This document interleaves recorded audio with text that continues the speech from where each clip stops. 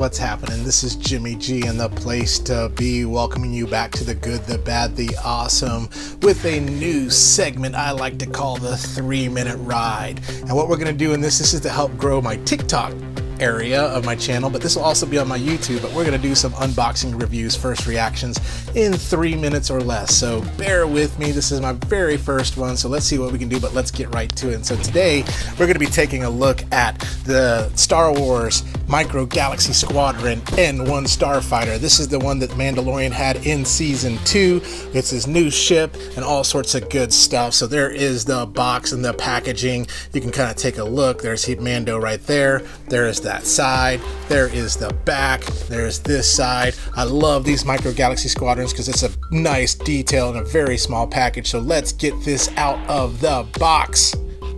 And we've got it out of the package. Here it is. It's so small, it's so tiny, but it's a great ship, the N-1 Nubian class. It's got some amazing detail, as you can kind of see right there, and you can see right in here. And that paint job, got Mando in the cockpit, got Grogu right there with him. You got, I think if you do a dry wash on this, you can really age that. You got 3 landing gears, 1, 2, 3 right there to make it stand up, and some detail right here, as well as the engine. Put a dry wash on this, you can really make it look cool.